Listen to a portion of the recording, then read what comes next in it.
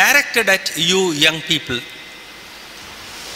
Day before yesterday, I started a series, Bible and Modern Science. I've already made 2 postings, and within a few minutes I'll get my net and I'll do the 3rd posting. And we will be posting a number of lessons, brief, very brief. You can, all what I write, you can read in 5 minutes or less. So please get linked to me and please read what, every day try to read what I write for you, okay? These days I am writing on Bible and Science, some excellent lessons. Now, 2 days ago I wrote, there is no error in the Bible. Since Bible is God's word, and since God is all-knowing, He is not the author of confusion. Therefore, there is no error in the Bible. And one of the biggest theologians from India, he came to Facebook and he opposed me on my face. He said, no, you're wrong. Do people oppose doctrine? Do people oppose Bible? Do people oppose biblical truths? The answer is yes. Okay, how did I handle it? You will have to come to Facebook to see that. I did handle him. I handled him well. And finally I demonstrated that he was wrong. Then he immediately changed his tune and he said, listen, I am not a conservative. What does it mean I am not a conservative? It means I am a Christian but I don't believe in the Bible. He said, I used to be a conservative, today I am not a conservative. I told him, in my childhood I was a doubter. I was a skeptic. And from that I became a conservative. That's the way the discussion went on. But this is an illustration from this modern world that people do oppose biblical truth. They do oppose doctrine. They say they are Christians. They are proud that they are Christians, but they take pride in opposing the Bible. So do people oppose Bible doctrine? Yes. Point 8. Let us read the first verse. I know that after I leave, savage wolves will come in among you.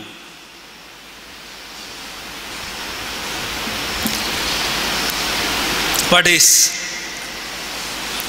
the aim of the wolf when he attacks a pack or a flock of sheep?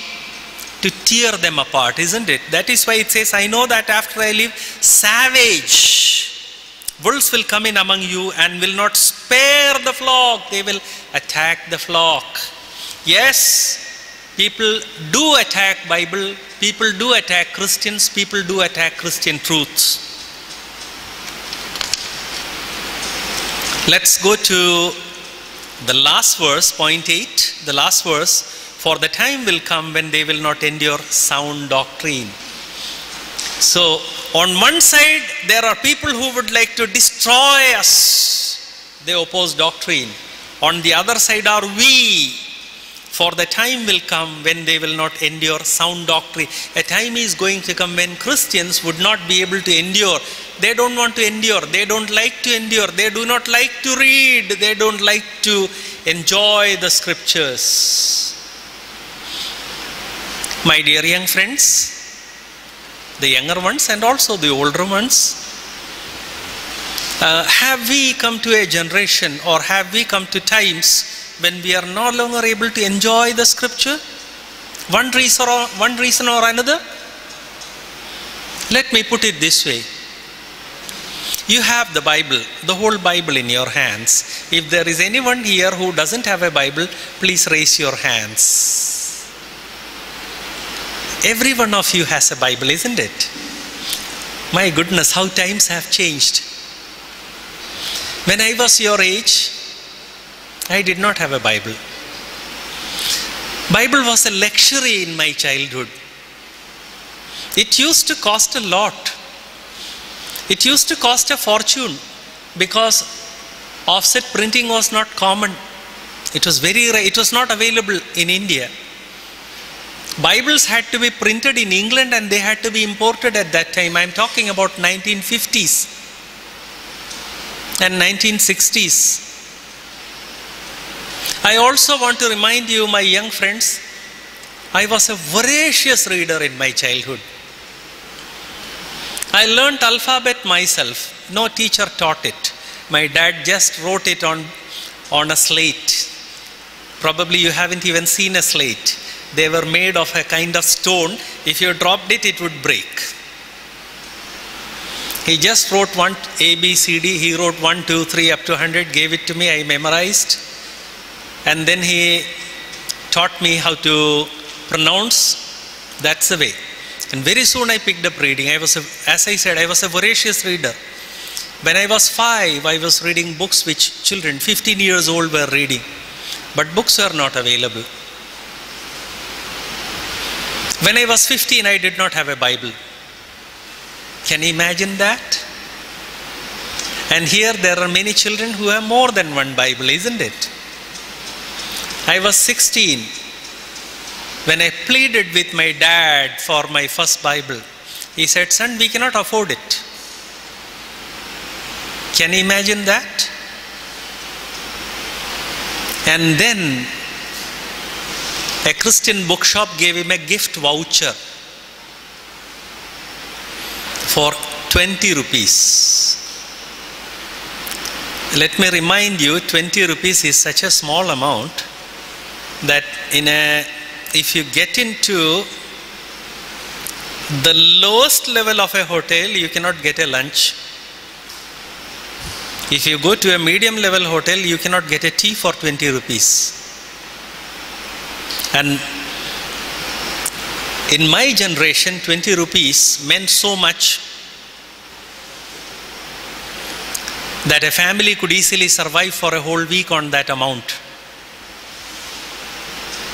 Finally, when someone gave a 20 rupee voucher, a Christian bookshop gave a 20 rupee voucher, my dad gave that voucher to me, said, "Go and buy a Bible." At the age of 16, I went to the bookshop, and the Hindi Bible at that time used to cost 20 rupees. They were pleased that I wanted a Bible. They gave me a discount and they gave me this Bible for 18 rupees.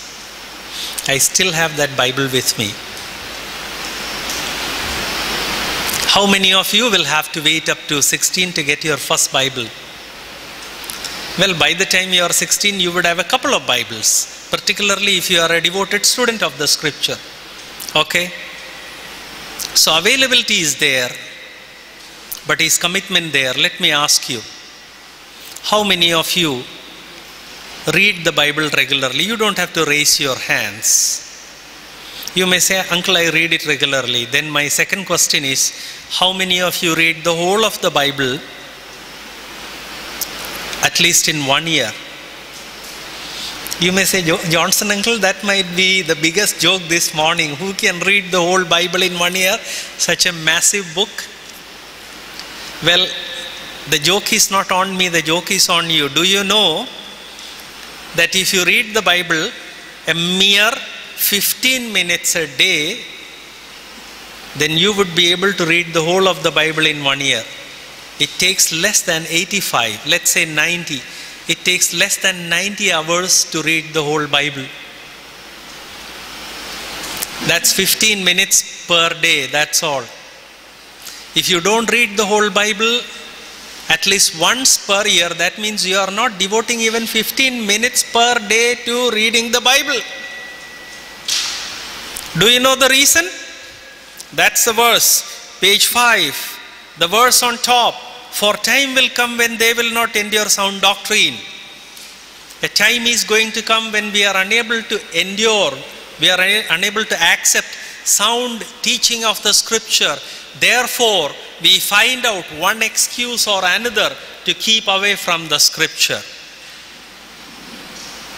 Not over, the verse says, "But after their own lusts shall they heap to themselves teachers, because they have itching ears." Oh, you may say, "Johnson uncle, I have not gathered unto me any kind of teacher." Let me ask you, how many of you never view television? Raise your hands. How many of you never read television? How many of you never use internet? Nobody, isn't it? So, you watch TV, you use internet. Ideas are coming into your minds through television, through internet. So, what am I saying? Am I saying that you should not touch internet? No, not at all. Am I saying that you should not watch television? No, not at all. What I am saying is, every one of us gives far more than 15 minutes a day to television and internet combined, isn't it? If you average out the time that you spend a day on internet, on television, and on reading non-biblical material or extra-biblical material, it's more than 15 minutes a day, isn't it?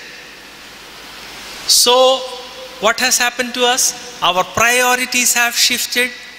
And since our priorities have shifted, we are giving time to media.